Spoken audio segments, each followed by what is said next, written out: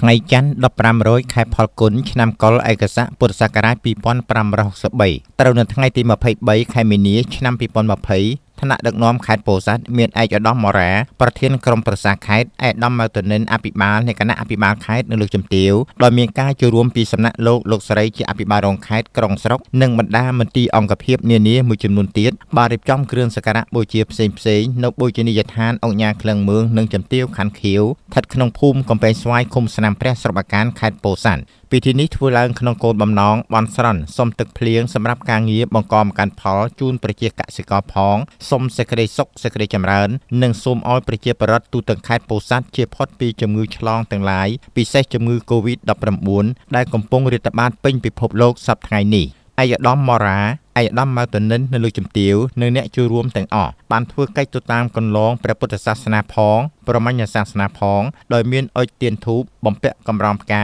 គ្រឿងអលង្ការសម្លៀកបំពាក់គ្រឿងរណ្ដាប់ផ្សេងព្រមទាំងបានប្រោះព្រំសុគន្ធវេរីលើភ្នូលោកអញ្ញាក្លឹងមឿងនិងជំទាវខណ្ឌខៀវផងដែរជាមួយគ្នានេះឯកឧត្តមអភិបាលខេត្តបានទូងស្គរស្របពេលដែលគណៈសង្ឃនាយកនៃព្រះរាជាណាចក្រកម្ពុជាបានចេញសេចក្តីប្រកាសមួយឲ្យគ្រប់វត្តអារាមទូងស្គរសូត្រធម៌ដើម្បីកម្ចាត់គ្រោះចង្រៃដែលកើតឡើងដោយជំងឺ COVID-19 ដោយគ្រប់វត្តអារាមនៅក្នុងប្រទេសកម្ពុជានឹងចាប់ផ្ដើមទូងស្គរយ៉ាងកងរំពងដោយមានការសូត្រធម៌តាមសាសនានៅវេលាម៉ោង3 រសៀលថ្ងៃទី23ខែមីនាឆ្នាំ2020នេះដើម្បីកម្ចាត់គ្រោះមហន្តរាយដែលបង្កឡើងដោយវីរុស COVID-19 សេចក្តីប្រកាសនេះគឺជាការចូលរួមចំណែកជាមួយការខិតខំប្រឹងប្រែងរបស់រាជរដ្ឋាភិបាលដោយក្រៅពីសូត្រធម៌រំដោះគ្រោះក៏បានផ្ដល់វិធានការអនាម័យស្អាតជានិច្ចនិងសុវត្ថិភាពចំណីអាហារហើយប្រសិនបើមានអ្នកមានអាការៈក្តៅខ្លួនក្អកកណ្ដាស់ផ្ដាសាយហៀសម្បោរឈឺបំពង់កត្រូវតែជួយបញ្ជូនទៅមណ្ឌលសុខភាព